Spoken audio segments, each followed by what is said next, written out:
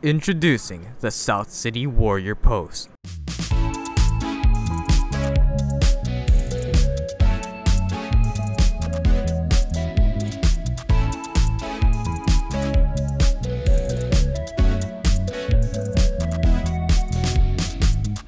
Hi, my name is Lily and I'm the entertainment editor for the Warrior Post.